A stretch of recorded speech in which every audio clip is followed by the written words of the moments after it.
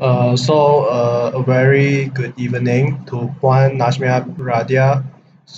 My name is Chun Hen, and my matrix number is B082110140. And today I want to discuss about the lab test, which is the Hooke's law.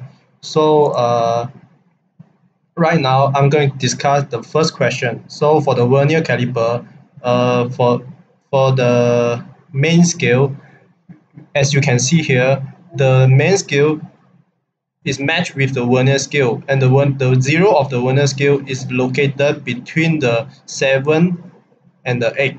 So we can consider that the value of the main scale is 7. So which, as you can see, the vernier scale is 7. So for the vernier scale we have to find the straight line to like match the main scale and the vernier scale. If I zoom in a little bit, as you can see, the 0.4, the 48, like the 48 is matched with the main scale. We need to convert this in we need to convert this into millimeter, which is 0.48. So the total is 7.48. So for the micrometer, as you can see, here is 5, 5.5, 6, 6.5, 7, 7.5, 8, 8.5, 9, 9.5. So the leaf scale is 9.5. For the timber scale, as you can see, it is matched with the value. The timber scale value is 5.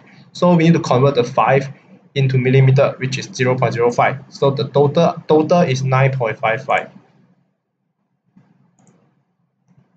I want to talk about the Hooke's law.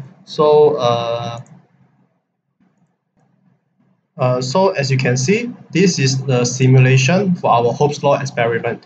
For the first table, it require us to measure the extension of length by using different applied force.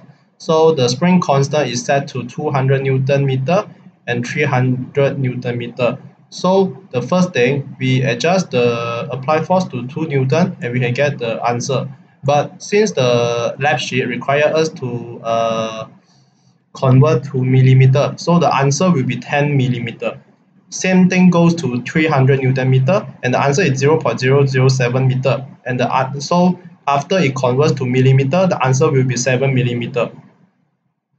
For the parallel, same thing. So for example, the top spring is 200 Newton meter, the bottom spring is 300 Newton meter. So if we adjust the applied force to 2 Newton, we can get 4 millimeter.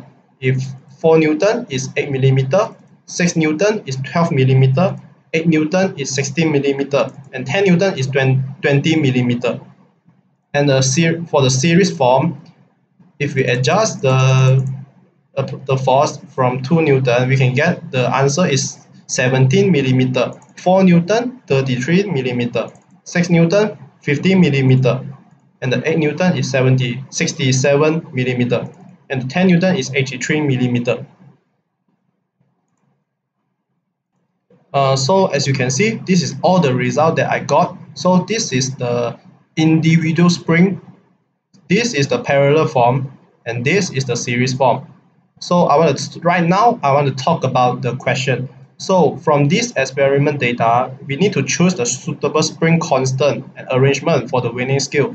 So for the answer is the 2000 Newton millimeter and 3000 Newton millimeter because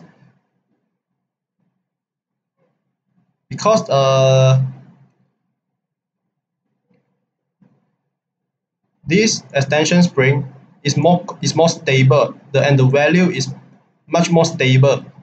So in the question G, we need to measure the value of spring constant in Newton meter for parallel arrangement. So as you can see, this is the data that we get from the parallel arrangement.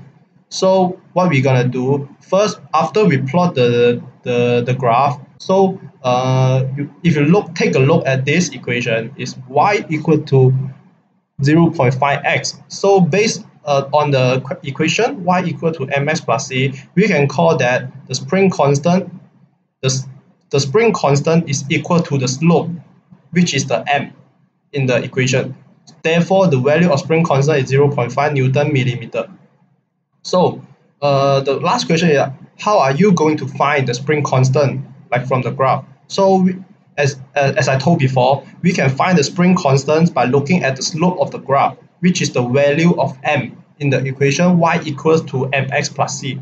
So that's it from me today. Thank you very much.